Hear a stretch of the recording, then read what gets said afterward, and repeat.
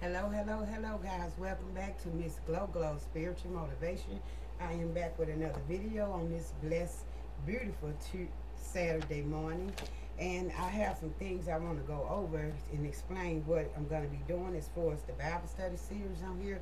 I got the regular books into it. Along with those books, I don't know what these little things is that they gave me.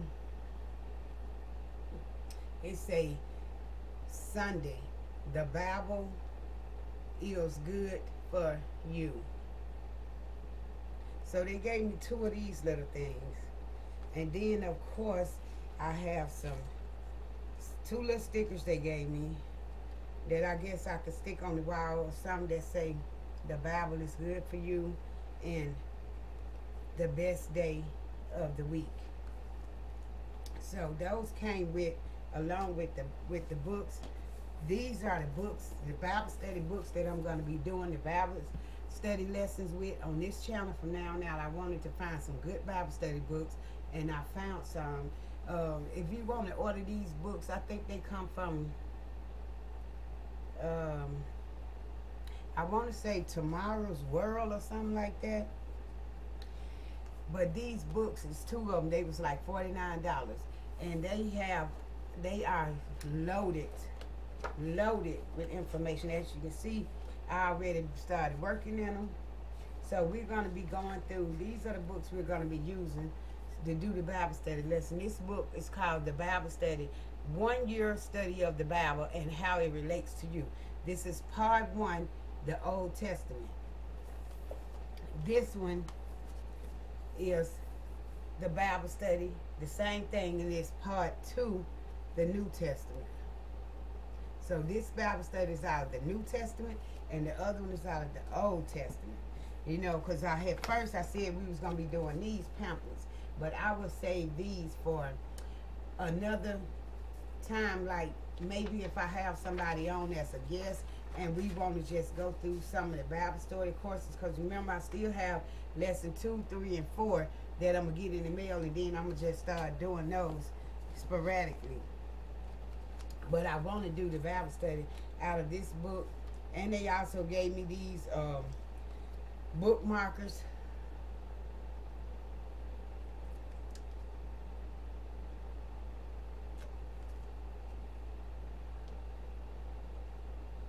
And they say the Bible is good for you. The Bible is good for all of us. So we're going to jump right on ahead and get into this lesson. And then remember, we're going to I wanted to start going live on Friday, but you know I'm just really just not a live person. But I'm going to figure out what we're going to do. Either way it goes, we're going to get the Bible study lesson in. To me, the important thing is helping to spread and putting out the Word of God. It's not about going live. It ain't about me being seen. It's about me sharing and spreading the Word of God. That's my calling. That's what I want to do. If you guys hear me doing a lot of burping, excuse me, because I'm so full. I just did a dinner mukbang video, and I am so full. I'm actually uploading it right now. On that video, I had made some homemade spaghetti, but I made it. I used whole wheat, 100% whole wheat spaghetti. I used some organic plant-based meatballs that I found. I've never seen them before, but it was really good. That's where I had her dinner, and I wasn't really hungry, so I really didn't eat much of it. So I hope people don't turn away from the video. But let's get into this book. This Bible study lesson starts out talking about the Torah, book 1 of 5. Who know what the Torah is? Torah, T-O-R-A-H. Who know what the Torah is? Okay. If I could ask you, what does Torah mean? Torah means instructions. And the Torah's, the first part of the Genesis is the first part to a 5-part section of the Bible called the Pentateuch. The Greek, which is Greek for 5 books. Okay? Torah means instruction. The Torah is the basis for all of Judaism and is many times considered to be the law in the New Testament. The law was their go-to guide for their life manual. Get out here. I'm just reading the introduction, okay? Because this is a brand new book, and we gotta understand and know what we are getting into with this book. The Hebrew words for God that is used in verses 1 is Elohim. The plural version of Elohim, meaning that there, the heck is this net or something? Meaning that there is more than one present. I got some fruits over here that I was eating. I supposed to be ate with my but I didn't because I got full, and that's probably where them fruit nuts came from. But we're gonna get rid of that. And then it says the meaning that there is more than one present. So God is already made up of multiple parts in the first sentence. Multiple parts in the first sentence.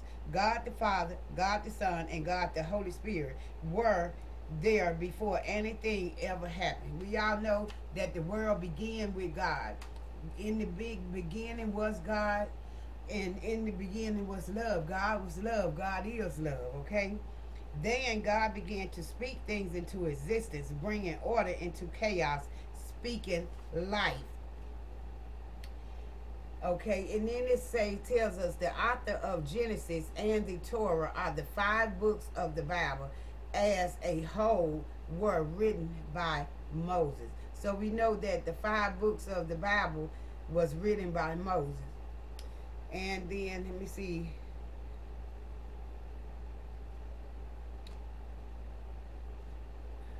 Let's talk about the key verse. The key verse says, I will make you into a great nation, and I will bless you. I will make your name great, and you will be a blessing. I will bless those who bless you, and whoever curses you, I will curse. And all peoples on earth will be blessed through you. The key words in this first lesson is going to be the covenant, blessed, sin, and God said. And it says, Genesis is the starting point for all humanity. This book is required reading material for understanding the rest of the Bible. It introduces character and topics that depict our entire history. So, before we get into this lesson, who can tell me what are the 5 books in the Pentateuch?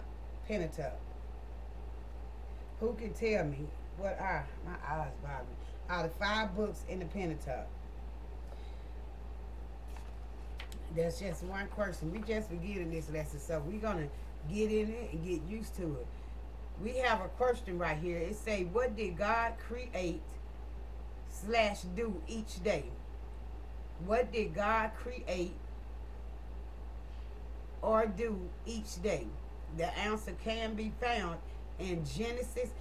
Everything I'm finna ask you from in Genesis is coming out of the first book of Genesis, okay?